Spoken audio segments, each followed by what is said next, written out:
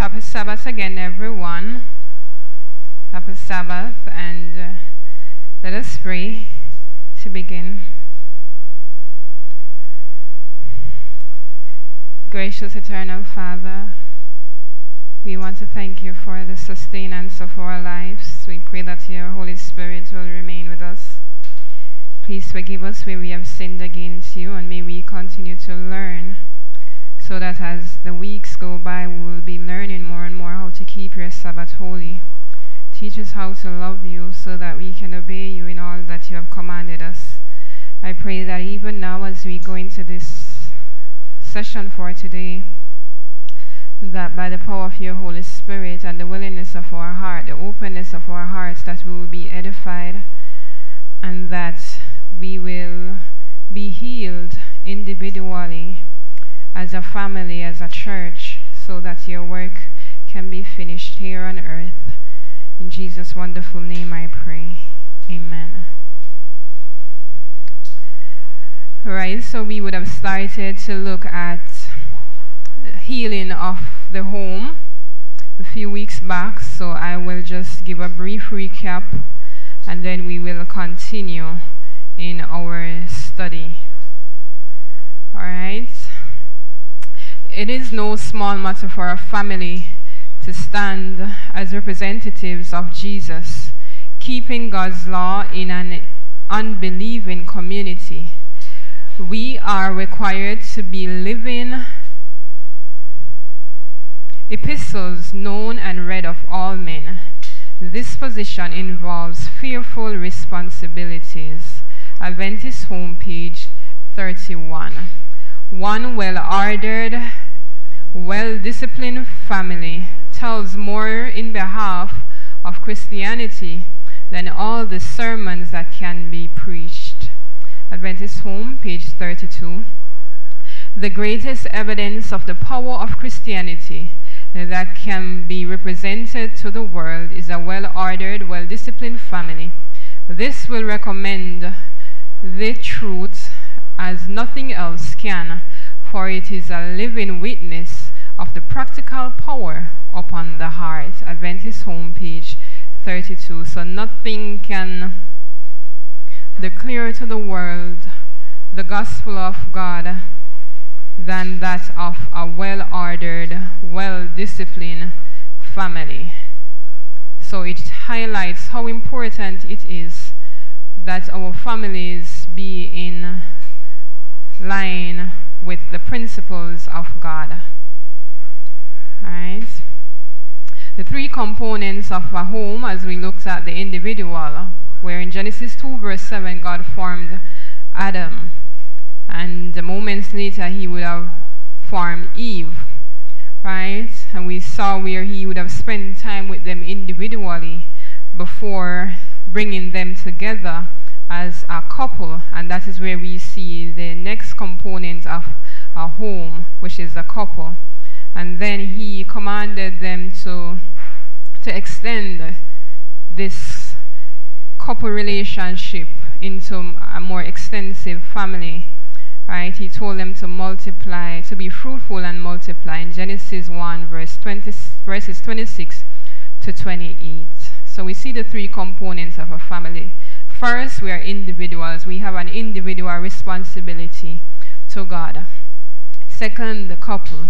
And then the extended family, where children will be included. So when in the judgment, we will not be judged as a couple. We will be judged as individually. But then as a couple, we will be judging what influence did we have upon each other. And even at, with our children, how did we grow them in the way of the Lord? Broken homes are the reason for the condition of our church, and we admit that this is a true statement. Proverbs 4 verse 23, keep thy heart with all diligence, for out of it are the issues of life. And the word keep means to guard. Society is composed of families, and it is what the heads of families make it. Out of the heart are the issues of life, and the heart of the community, of the church, and of the nation is the household. The well-being of society, the success of the church, The prosperity of the nation depend upon home influences. Alright, so why is there so many crime in the world? Why is there apostasy in the church? It's because the home is in disarray. So to fix these problems, we have to go to the root cause of the problem. The same way we are to guard our hearts is the same way we are to guard our homes. So the heart is the center of the man, right? Likewise, the heart of society, the heart of the church is the home, is the family. The heart of man is the mind, the heart of society is the home. Because of sin, we have wandered far from God, and he seeks to bring us back into a personal relationship with him. Malachi 4 verses 5 to 6 says, "Behold, I will send you Elijah the prophet before the coming of the great and dreadful day of the Lord. And he shall turn the heart of the fathers to the children, and the heart of the children to their fathers, as I come and smite the earth with a curse." So here Jesus is telling us, in order for us to be prepared for his coming, our minds and our homes must be healed. The Spirit of God must do a work in us before Christ comes. So he's not going to send literal Elijah. Just like the spirit of Elijah came in the time of Christ, in who? And who had the spirit of Elijah in the time of Christ?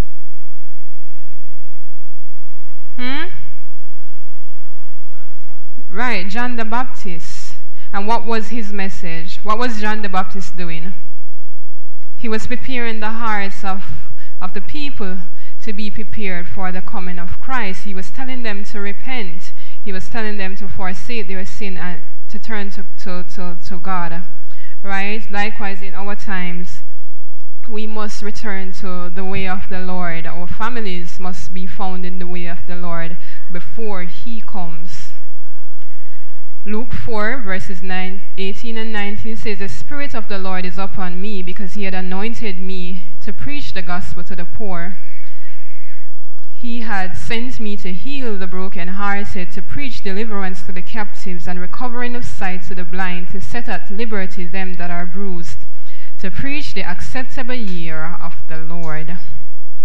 Jesus came to heal those who were affected in the mind, those who were dealing with issues of the heart, issues at the heart of society, issues in the home. Alright? Satan's unceasing work is to attack the mind, our heart.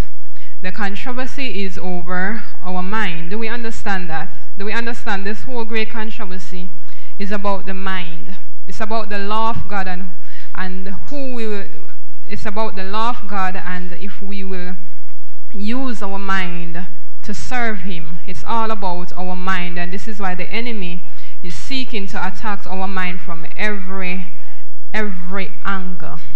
Up until the day that Christ comes, he will still be attacking our minds, and that is why it says that we must be able to endure weariness, hunger, and delay. When you're hungry, it affects the mind. Your mind becomes clouded. Your judgments are not correct in most cases. That is why we need to be sober. So even when we are hungry, we don't make bad decisions. And this is why we need to make fasting a part of our lifestyle, because it helps us to gain control over the hunger pangs. Right? Right, the controversies against God's twin institution, the home or the family, and the Sabbath or the church. If he succeeds in destroying the former, then there can be no upholding of the latter. And once again, just to emphasize, there's no way we can keep the Sabbath holy if the family is in disarray. The mind will be in distress. It can't happen, right? Genesis 1 verse 26, we were created in God's image for us to reflect his image as an individual. He made man happy, healthy, and holy as a whole individual. Right? Before entering a marriage covenant, we are to be found whole, not free from character defects, but having oneness with Christ as an individual rather than seeking another to make us whole. Adam was not incomplete, why God gave him a helpmeet. He was perfect just the way that God made him. Right? Right. So when we say that, I have found my better half, my other half, or he makes me whole, she makes me whole, those statements are not to be uttered. We are to be whole. We are to be one with Christ. Because God says when the two comes together, they do not make, well, he said they make one, but not one in where I was not complete before I met my husband. We are to have that oneness in Christ. So it's two whole persons that are to come together. Right? Because what happens if your partner dies, then you're at peace now. I mean, by whole, meaning, as I was saying, it doesn't mean that you're free from character defect, but you have oneness with Christ. You and Christ have a relationship. You know who you are in Christ. He completes you. You don't need your partner to give you joy, because you were already experiencing joy in Christ.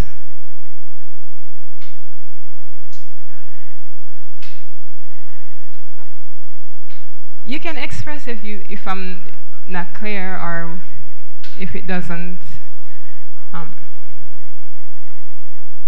It's of the notion that Adam was not incomplete before God made Eve.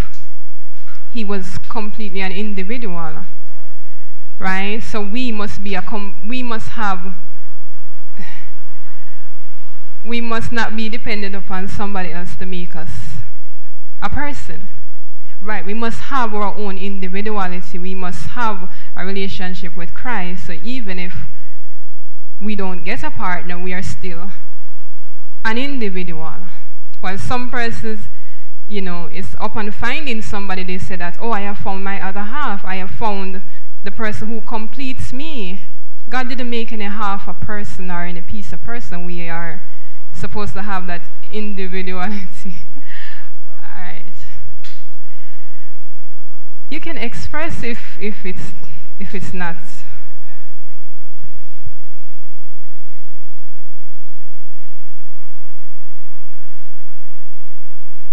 Or if somebody else understand and can express it in another way that makes it more clear. No, brother, and then. So I agree with the individuality part. Because even when you're married, you should maintain your individuality in the marriage. But as it relates to talking about completeness, when God made Adam, he came and he communed with him. And it said, I think in Patriarchs and Prophets, that chapter that talks about the creation, it said that even companionship with and communion with God and companionship with angels was not sufficient for him, because the desire for love and sympathy, God had put it in his heart, and so he needed someone like himself that could sympathize with him and care and love him. And that's a thing that God puts in each and every one of us. So it's not that he was incomplete, because he was a whole person and he had communion with God, which was wonderful because he was in a sinless state, but he still had that desire that God put in him himself for love and sympathy and companionship. So I think that there is maybe a fine line between saying that you're not whole, because yes, you are whole and you have individuality and a relationship with God, but there's also something in us that God put in us naturally, that we have that desire for companionship and love and sympathy. Right, and it brings forth a joy to know that you meet somebody who shares the same purpose or the same, the same ideas that you share. So there's a joining there, but it's just a society thing where I am not until I have found such and such a person. It's just the dependence upon another to feel some form of wholeness.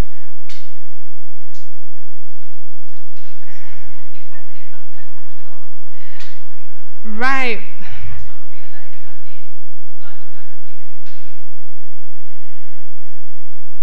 Right. All right. All right, next person quickly.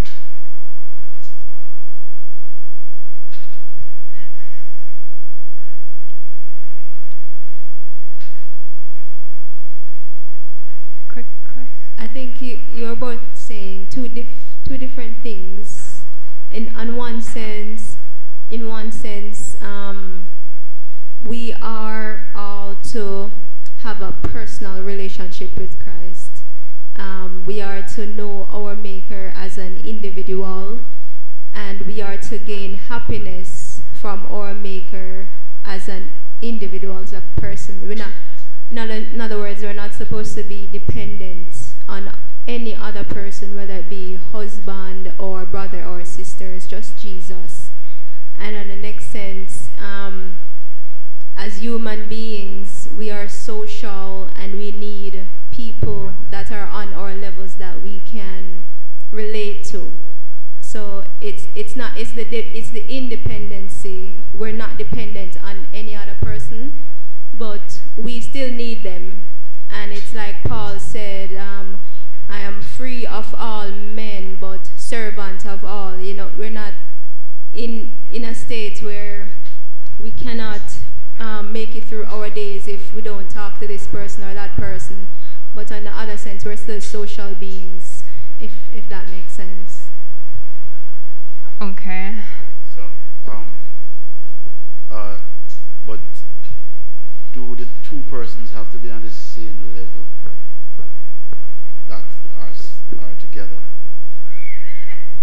If what? No, she said that the person on the same level. So I mean, I'm just asking if they have to be on the same level. I mean, we must have a certain understanding that are on the same level. I mean, other things we learn together and we grow, but certain principles must be on the same level, unless out of ignorance. Alright.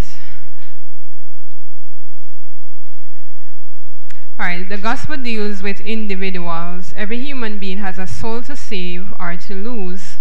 Each has an individuality, separate and distinct from all others. Each must be convicted for himself, converted for himself.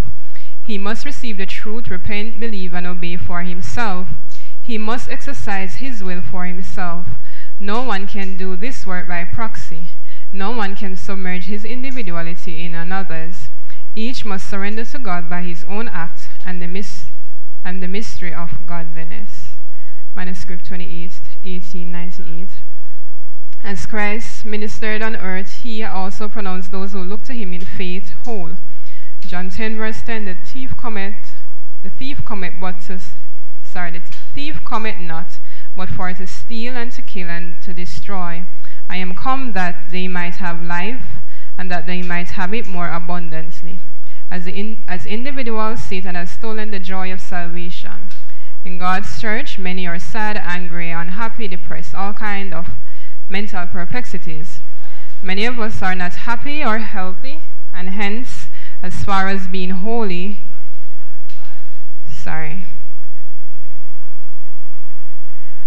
and hence are far from being holy.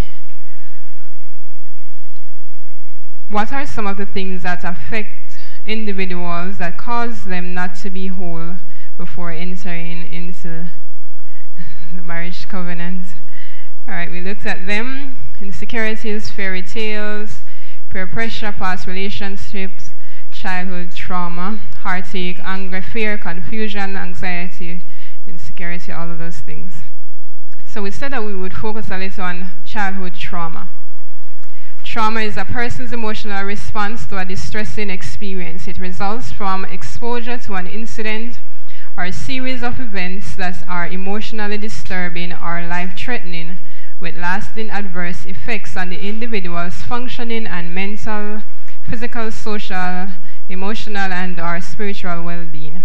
Experiences that may be traumatic include physical, sexual, and emotional abuse, childhood neglect, living with a family member with mental health or substance use disorders, sudden unexplained separation from a loved one, poverty, racism, discrimination, and oppression, violence in the community, war,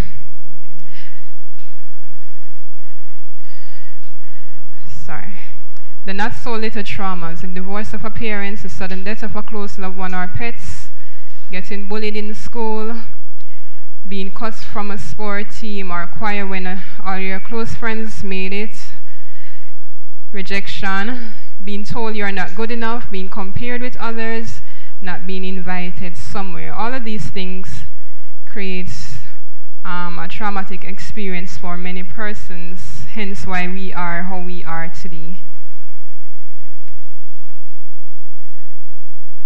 Childhood or past trauma. There are many who are growing, many who are grown, many single, many married, planning to get married, many divorced, but we have not dealt with a very serious issue and that is trauma we have suffered. This issue impacts our individuality and how we relate to others and even how we relate to God. The way in which we study and understand the Bible is also affected by the things that we have suffered. And this is why we are going in circles and we cannot grow spiritually, because though we read and understand, we cannot make the application because of the blockage in our minds that are not addressed. Right, so we might have gone through some things in our past and we cannot go forward because we have not dealt with those situations. When our brain is exposed to an intense situation of potential danger, God uses our emotions as a warning system. Anxiety, fear, sadness, anger all let us know something isn't right, that danger exists, or that we are not seeing things accurately. Then our mind scans our memory banks to search for information that can help us assess the current situation.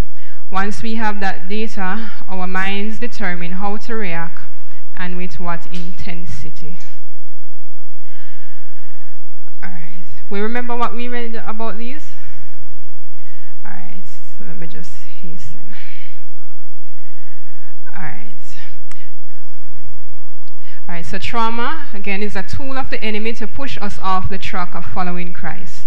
We have to examine our lives as individuals and ask, why are we not where God would want us, where God would have us? Why are we taking so long to gain the victory? Having read and understood and striving and everything, why is there still no righteous fruit? Do we continue to blame it on our sinful nature? You know, everything we say, oh, because Adam and Eve and sin, you know, we blame it on something else. And we are doing the exact thing that they did, finding someone or something to blame. So instead of admitting that I'm a liar, you know, I blame it and say it's because that person did this. They caused me to be thinking that, or I felt pressured, so I just tell a little lie, or if I told the truth, somebody will get hurt. We find excuses instead of admitting the real cause of the problem. Do we continue to blame it on heredity? You know, we said that it's because my mother was this, or my mother is like this, or I was grown this way. Well, not grown, that's not heredity. But we blame it on our past parents, that our past parents, grandparents, that they are the reason. They pass it down to us. Hence why we are how we are. Do we even identify the true cause, but is still bound by the emotions? So you may, you know, identify why, you know, you're so angry. And you know the reason why you get angry every time. But we have not learned how to let God help us with dealing with the emotions. And so there is no growth. We continue to deal with the situation the same way because we are not, we don't know how to manage the emotions that come with the cause. Or do we continue to blame sin and Satan? Right? You know, we like to say that Satan this, Satan that. We give so much power to him, so much glory to him. You know, when we make so much mention of him. I mean, if he's able to make you do all these things, he is powerful. Eh? So we need to, you know, look at these things. We understand? Everybody?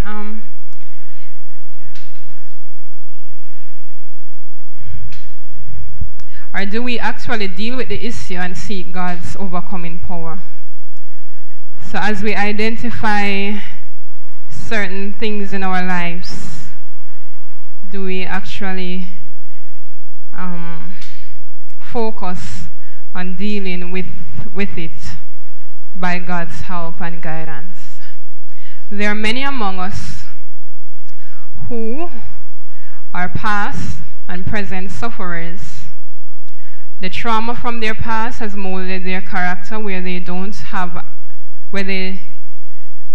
an individuality, or they don't know how to deal with harsh realities. Many are suffering and are not coping.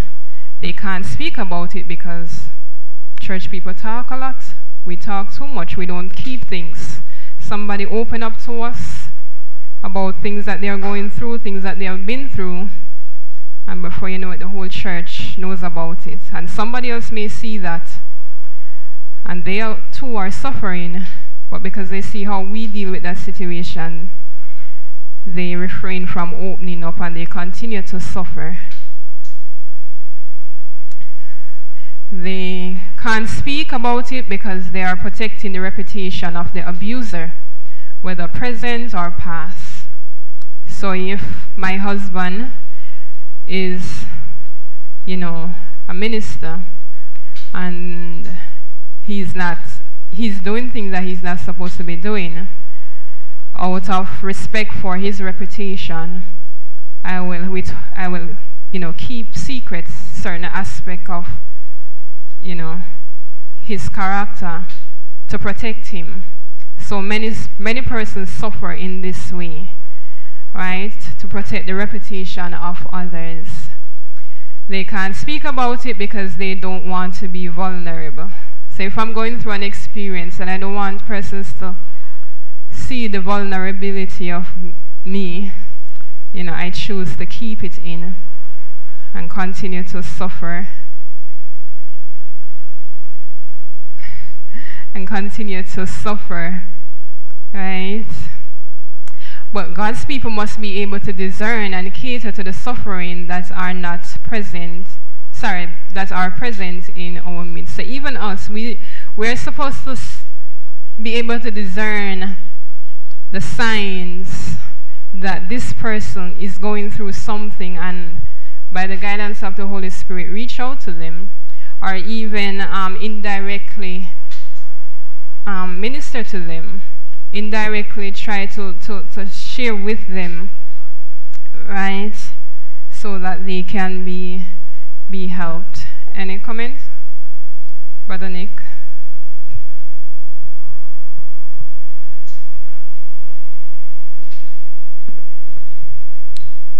So you said earlier that we need to find the root cause and you know, pray about the remedy and see if we can work on resolving the issue by taking away the root cause. So it's not just about what you said so far is correct. You were saying that something about what happens in the home and the different issues at home. Yeah, that would be the cause of it, but the ultimate root cause starts from when the person or persons were single. So what I mean by that is if the person does not have a relationship with God, or they don't walk with God from that particular stage when they're single, or they don't walk with God or carry God with them, then when they jump into marriage now, then the problem would start from there. So it would start from when they're single until when they find somebody, and then they get married, and then it starts to spiral down from that point. Then it go down to the children, and then it spreads into the family, and then it spreads to the church. Right, and that's why we start at the individual. The issues that we face must start from the individual. How we are scarring our children, because it starts even as children, right? Most persons are suffering from childhood up into adulthood, and so as they become a man and a woman, it's like they're still a child, or they're still suffering from things. Many persons are suffering from things that happened long ago, from they were a little child, and they're still suffering. We pass down these curses to our children because they reflect our characters, and often they feel the wrath of our unpleasant emotions. If we do not deal with our issues as individuals, we pass them down to our children, and it continues to the third and the fourth generation. Do we have any Bible examples of how we would have seen how the effects of an individual, it affected the generations to come? Solomon, you have to explain.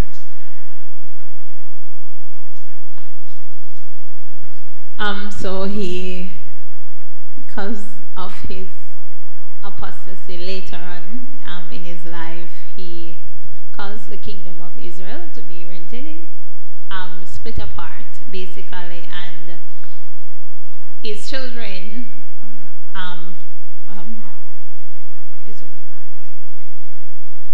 I guess because of that, a lot of bad things would have happened. I'm not remembering off the bottom of my head, but I know his doings would have caused. And also David with his son Absalom, he, because of whatever reason, he would have gone AWIA. So I guess it comes down in the genes. So as I was reading, it's not necessarily immediate from the immediate parents, but it can be passed down, as it says, from to the third and fourth generation. So it comes from even your great grandparents and come down to the children. Right. But more specifically in terms of the generation suffering a traumatic experience, any example? All right. How about Belteshazzar?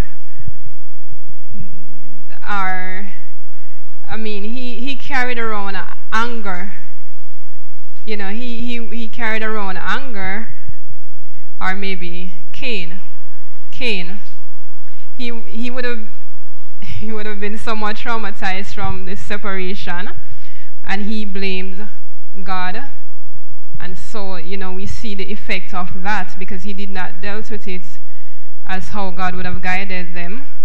So, I don't know, that would be a traumatic situation. It's just the hurt of the past, how it impacts the individual. Would you later blame Cain for that and not his parents, based on how his parents brought him up, as probably spoiled him thinking that he was a savior? Cain? Wasn't that what you said? Yes. Cain, yes. They did not spoil him. He was rebellious. He was not spoiled. My experience, Hmm? yes. He was not spoiled. Yes. Where do you get that? Alright. You're saying Adam and Eve spoiled Cain? Yes. No, they did not. Because they thought he would have been the savior that Christ, that Hence, God. they would not spoil him. That's why he was brought up so special, which we No, call but spoiled special now. does not mean spoil. Hence, why they would not have spoiled him. So He chose to be rebellious. he chose to be rebellious. So Mhm. the strict growing up, he rebelled against that. Yes, because he thought that God was unfair. No, to understand that your child is special, which all of us children, we should think that our children are special, not to prize them, but to grow them in the way of the Lord. That is not to spoil them. There's nowhere in the Bible or the testimony that shows that they slacked up in their upbringing. If more than anything, they would have done the very best that they could have done, having repented of bringing sin upon this earth.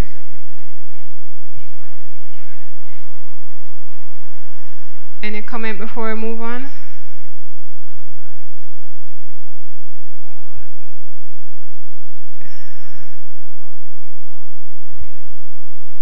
I was going to mention Lot and the Moabites that came from him because his daughter slept with him, and that offspring led to a nation that was very rebellious against God.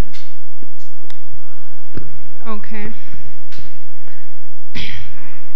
Parents who exercise a spirit of dominion and authority transmitted to them from their own parents, which leads them to be exacting in their discipline and instruction, will not train their children aright. By this severity in dealing with their errors, they store up the worst passions of the human heart and leave their children with a sense of injustice and wrong. They meet in their children the very disposition that they themselves have imparted to them. Parents have fixed the eternal destiny of their children by their own misrule. And this is a very serious and true statement. If we do not become conscious, then the same way that our parents have dealt with us, the Holy Spirit have shown me where I am doing the same thing. And it's not I'm laughing, but it's not a laughing matter. It's not a laughing matter. So we have to be very sober and be very aware of what the testimony have to say in our upbringing of our children, lest we continue this curse of how they have grown us, and we in turn grow our children and traumatize them. We have been traumatized by their severity, and we often in turn do the same thing. So we have to be conscious, because at the end of it says that we'll fix their final eternal destiny, right, if we do not take heed. And I learned something about children, like my friend, my godchildren.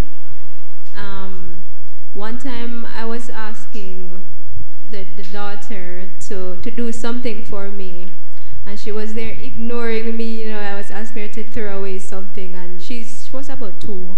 And I said, Zuri, throw this away for me. And she didn't ignore me. And I just stopped asking her, and I don't pay her any mind. And then I was on the phone, and then after a while, she come up to me and like she wanted to do it, and I just said, here, go and throw it away for me. And she just run to throw it away. So because I didn't exercise any authority over her, she was just testing me at first to see how I would respond. And I find that when you don't try to have this dominance over children, they love you and they just gravitate to you, and they willingly want to do what you ask them to do.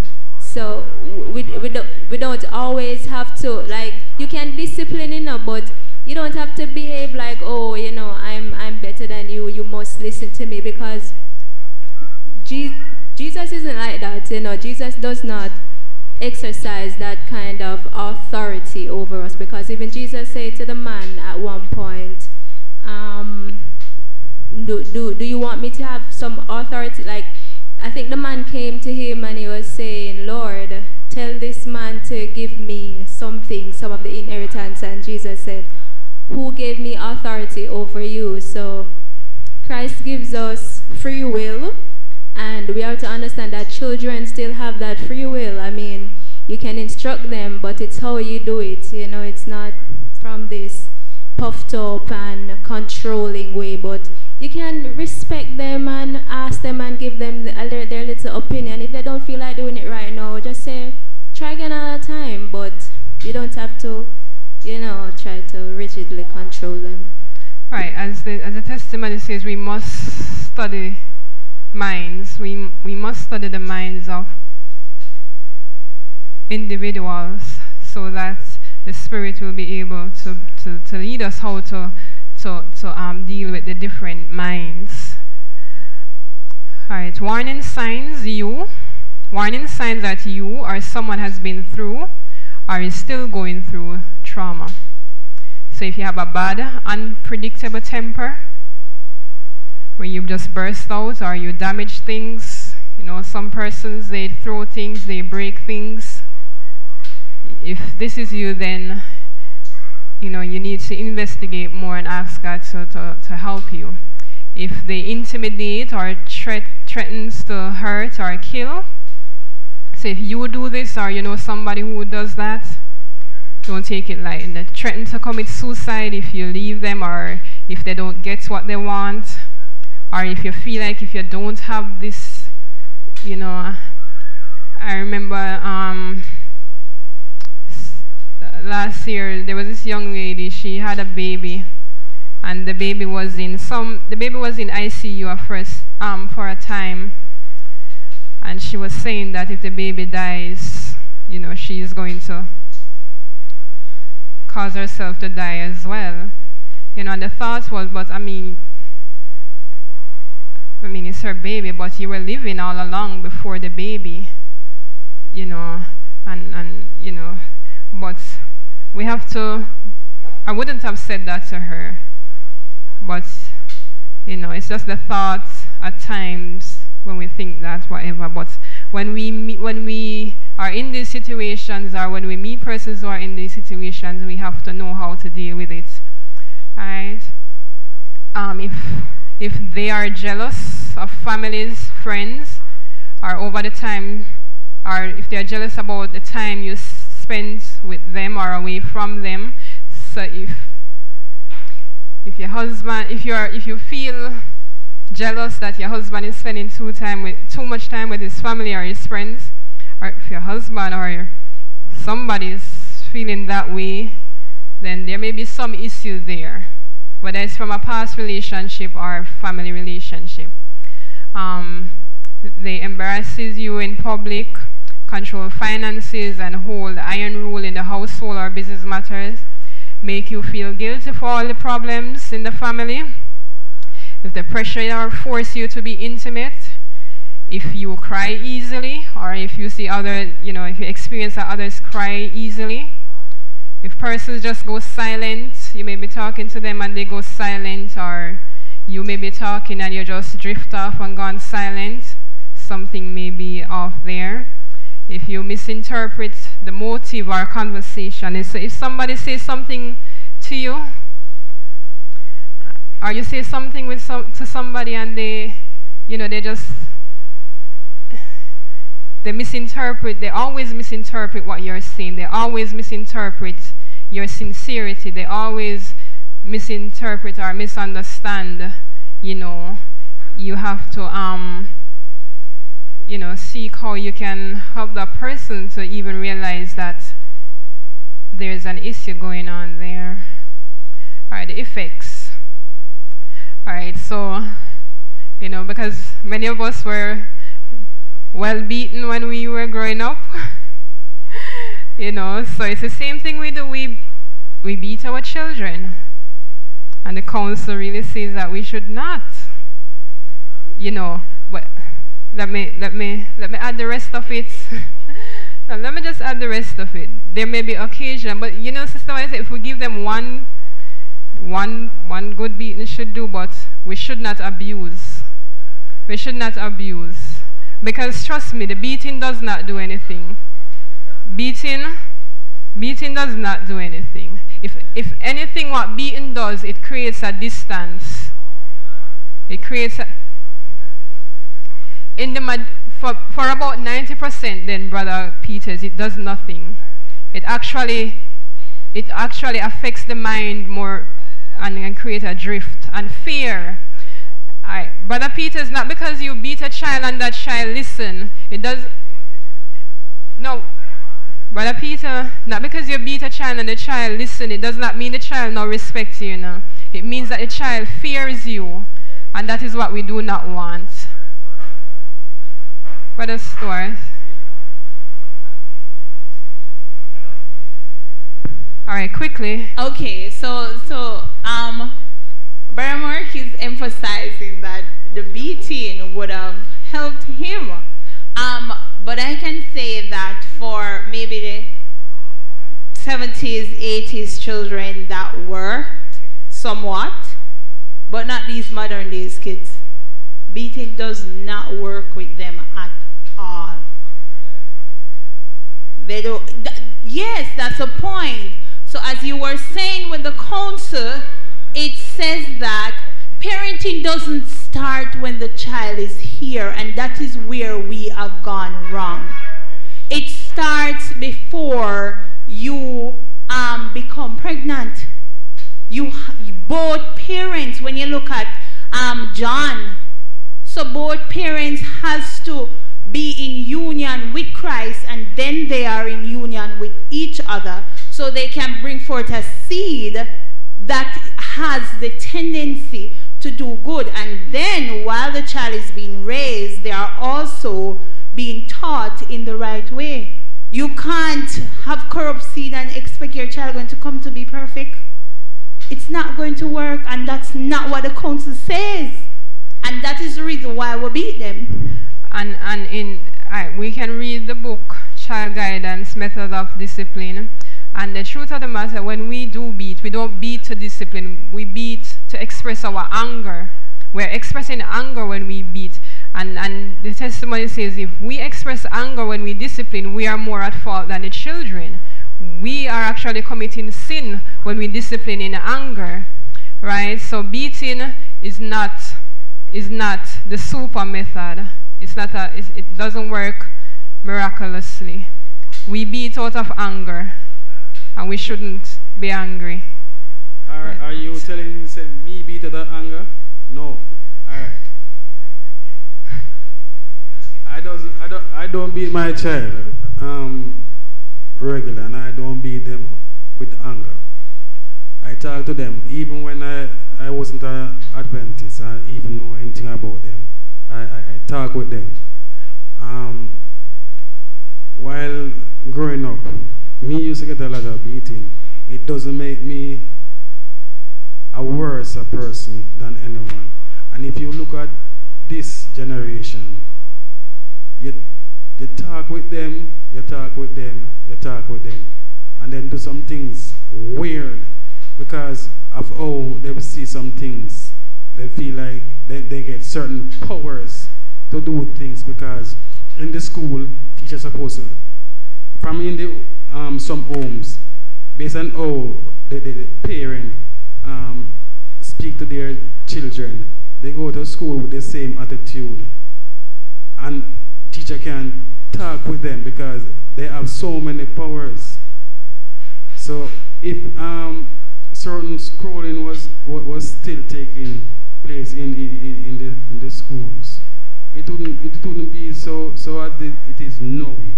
I'm not saying teachers supposed to abuse the child, or parents supposed to abuse the child, but based on what I'm seeing now, there's a lot of boundary that the students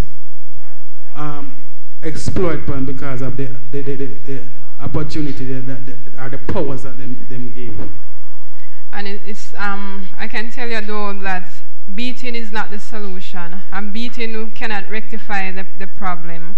All right, I have 5 minutes. I'm sorry.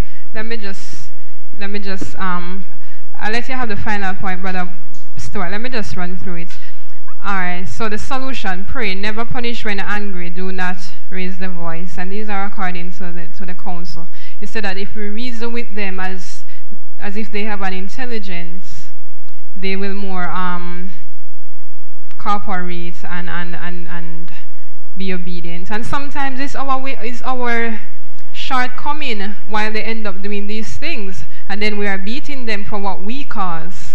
Right? We are the one who caused them to be like this majority of the time. We have not guided them properly. We think that we are guiding them by dragging them to worship, dragging them to church, telling them to do this, telling them to do that, but we have not really led them the way that God says that we should. Right? So for somebody who have been sexually abused, they may not trust anyone. They may be walking with God, but they don't fully trust Him because, in their mind, why would He allow such a terrible thing to happen to me? Right? And the solution, pray. Trust that what the enemy meant for evil, God still wants to turn it around for good. Become a mentor. You have persons who, they make this their ministry, where they share their testimony and how they have overcome as a means of encouraging other persons who have been through similar situation, and they become a voice for the voiceless, for those who don't have anybody to speak up for them, to look out for them. They become one of such. The next one, we were neglected, so we don't know how to function in a relationship. So growing up, maybe your parents neglected you, or even in a previous relationship you felt neglected or such. A solution, pray, build a relationship with God, spend time with loved ones and make the effort to get closer to them, do things together. So these are just some of the guidelines. Ask yourself, why am I so emotional? Why do I cry so easily? Why do I get so upset? Why everything bothers me? Why has somebody step on my toe? I carry them in my heart for the whole year. Why am I so emotional? Why the first thing that comes to my mind is something bad? Why is it that I get so angry when so-and-so? When I see Sister Danique, why do I get so cross? And Sister Danique doesn't do me anything, but she looks like somebody who I didn't know and I didn't like. So these are the things we are still carrying around, and it's still affecting us and how we relate to each other. That is why we cannot be united as a church, because we are carrying some long-time baggages that get heavier every year, and we continue to bring it around and we unleash it on everybody. We give everybody a piece of something that's in the baggage. Alright? Why is it that this person crossed my spirit so much? Why don't I feel any emotions when someone does me wrong? So you have some people, they get so easily emotional, while some people, they feel nothing. They have learned to numb their emotions, and now they feel nothing. And I don't remember what I read about this, but only God, well, God alone can help all of us, but there's a special work that must be done to reach these persons, because it's as if they're dead, right? And so God has to do a very special work for them. And this is why we are to be very careful of how we speak to people, how we relate to people, how we respond to people, because we know not what they have been through, we know not what they are going through, and so we have to be careful. Why do I go silent in a crisis? Again, it's that not knowing what to do with the emotions, so they don't know how to channel it. They don't know what to do. They have practice to just zone out, right? I think one time I used to do it. I just started looking afar off, just afar off. The person would think that I'm looking at them, but I'm not looking at them. My mind is just, not blank, but just afar off. While some persons are able to make it go blank. And this is what they practice in these modern spiritualism, yoga, where they tell you to empty the mind. And I didn't empty my mind. I'll just stare and don't hear. But, we should not empty our minds. because demons will fill us up, right? We should always have the word of God in our minds and all his promises, all our experiences and all of that. Why do I get panicky so easily, right? Some persons, they panic out of nowhere. They just panic and they start get fretful and they start get flustered and they start worrying, the heart start beating and they don't know what to do. And so these are things that persons would have suffered in the past. Some of them, they can't identify it, but you have to go back. You have to search back your life so God can show you what is the cause. Am I always trying to convince myself and others that I'm okay? Are you always trying to, convince that, yeah, I'm okay, I'm good, I'm alright. Yeah, man, I'm good. Don't worry yourself, I'm alright. It's kind of a deception where you're trying to, tell yourself that everything is okay when everything is not really okay. Why am I always so defensive? Right? So you may ask, Sister Fallon, why you wear blue today like me? And she started to get defensive and says, so what? Why if Mama wear blue or, it's my clothes or, she started to get defensive for no apparent. No, it's reality, It's reality. Persons, well, unless we're not studying each other, we are to study each other, not to go home and gossip, but to pray and to ask God to help us to really be of help to them, because we are all, we are sick, we need help. Alright? Alright. So because time is finished, I will have to continue next week. Let us pray.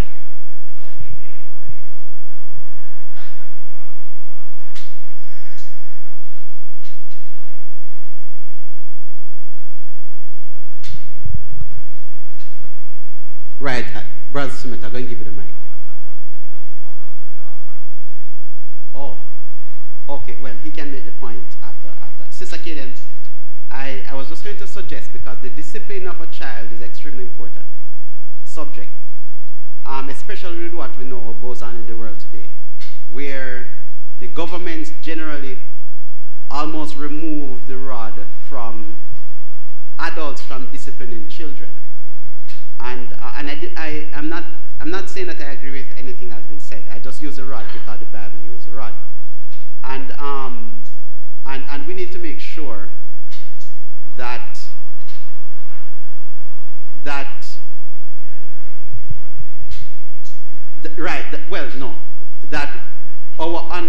our understanding is ironclad in terms of what the Bible. You don't have to go back to it now.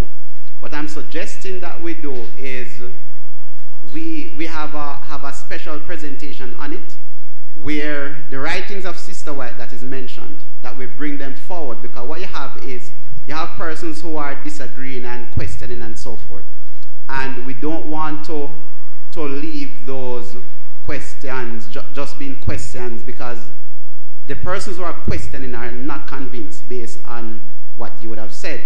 So we need to bring those information forward and present it. And I think you probably just need to have a session on the discipline of our children, especially based on what is going on in the world today, where we see the government and civil authority and so forth take a particular stand against the disciplining children. We want to make sure that we have the correct position. So I'm just suggesting that you do a session on it by itself, not far from now.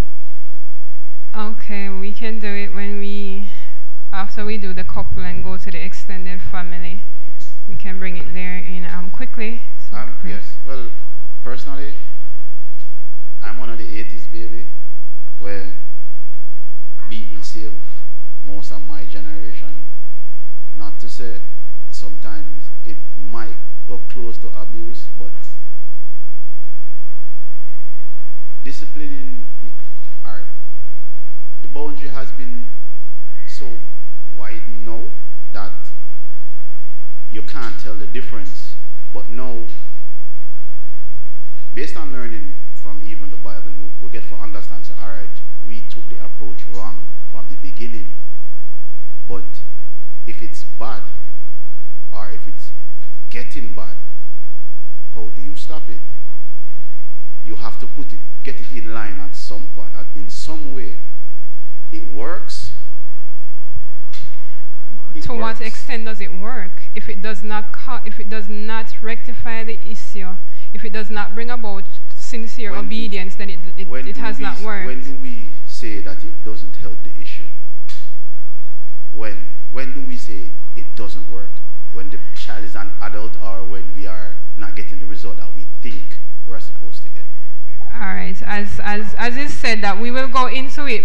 We will go into that specifically further on. All right. Let us pray. Gracious Eternal Father, we want to thank you very much for your love and your mercies. Thank you for where we would have been edified and where we would have not. I pray that we will continue to read your testimonies and your words so that we can be brought into all truth, so that as individuals we will be drawn closer to you, and that in our relation to others we will do as you lead us and as you are pleased with. Continue to be with us throughout the rest of this day. In Jesus' wonderful name I pray. Amen.